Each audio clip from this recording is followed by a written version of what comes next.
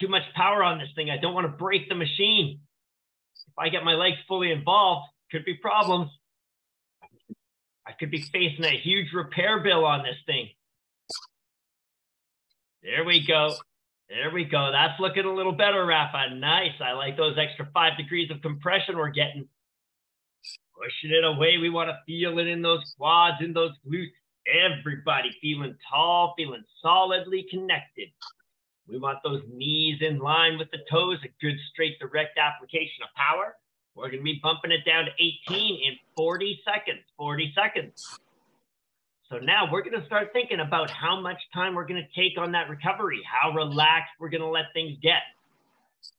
We want all that tension to flow out of the body. Remember, we got a lot of time on that recovery when we're rowing it in 18. We want to make use of